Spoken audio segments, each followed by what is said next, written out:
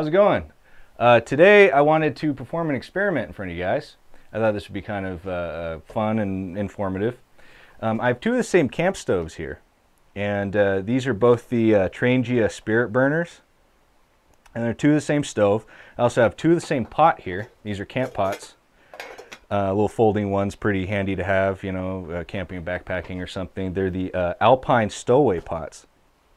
And what's going to be different is the fuel we're going to use, because pretty much both of these, they can use different types of fuel. An alcohol-based fuel is what we're using on both of these, but they're different types of alcohol.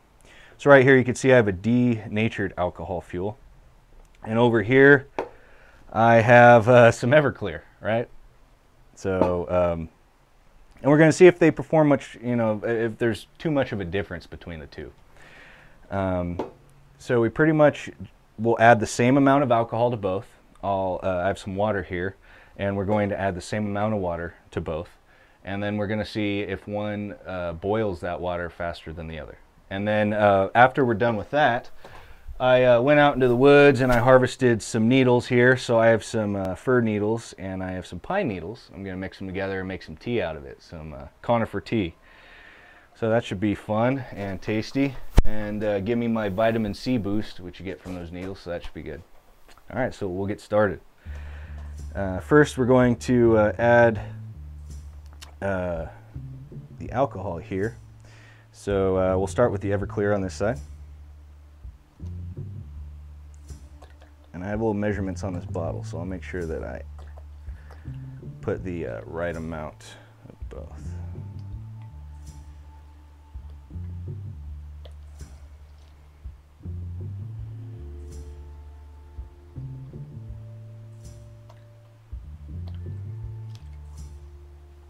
Looking good over there.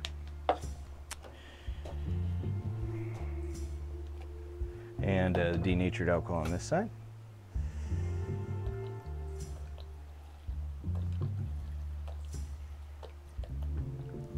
Let's see, we need a little bit more.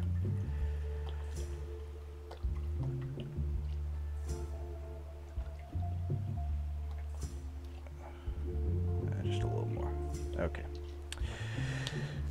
Alrighty, and for the pots, we'll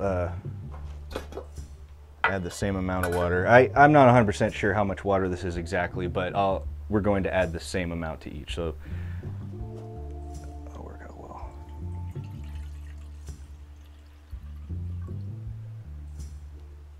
I just need to grab some more water.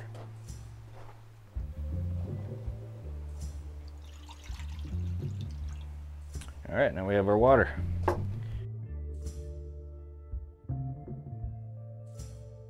All right, well, they're both lit, have the same amount of water in them, and we'll see which one boils first. So again, this one on this side, that's the denatured alcohol. And on this side over here, we have the Everclear. And we'll see which one burns faster. One little note I do want to make is in this lighting, it can be hard to see flames of alcohol, or that burning alcohol. And the Everclear was a much more clear flame. And I could see the flame on the denatured alcohol much easier. Just a little side note, if that matters. All right, so we have boiling water on this side. This is the denatured alcohol. And so it seems like it's a superior fuel. You can't drink the fuel though, like you can on the other side. But look at that, we have boiling water. That's just fantastic. Well, I guess all we have to do now is make some tea. All right, so I have my my needles here from, I have some fir needles and some pine needles. I'm just gonna add it right into the water. And you don't necessarily have to use this much, but I kind of gathered a bunch, so this is gonna be a very strong tea.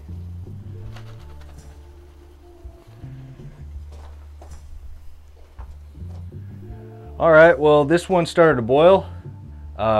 Took almost twice as much time as the other one, so Everclear will work.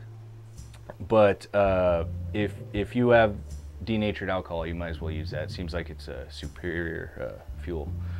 So, but we'll take a look at this and definitely boiling, so it still works.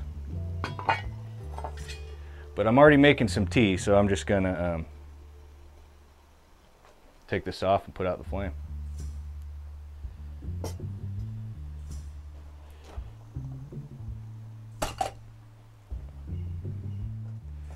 All right. Little tea for me in my Sierra cup here. And a little tea for Pops in his fancy titanium cup.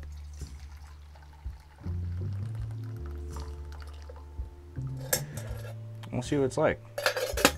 Always like Conifer tea. It's been a little while since I've had it, but it smells incredible. I gotta tell you, it is like Christmas time in here. I heard you made me some tea. Yeah, well, there's your fancy cup there. It might still be a little bit hot. Smells pretty good. Smells really good. All right, I just want to pause the video right there and remind you guys that anytime you're going to be consuming wild edibles, make sure you do some research, do your homework, and make sure that whatever your local species are, there's no toxins that are in the leaves or the needles if you're making any of these teas, or really it's a good rule if you're going to be eating anything out in the wild. So do your homework, make sure the species you're using don't contain any toxins, and then once you do that and you find the right species, enjoy your tea. All right, back to the video. Oh, that's not bad at all. What about Everclear? A little shot of Everclear. All right. Boy, that's good. That's pretty good. And you get a nice shot of vitamin C. It's supposed to have more vitamin C than an orange. So pretty good. I don't know if you guys can see the color of that, but it came out just kind of a mild green, kind of a mild yellowy green. And it has a great taste, very refreshing. All right, so denatured alcohol worked better than the Everclear. Of course, you can't drink the denatured alcohol.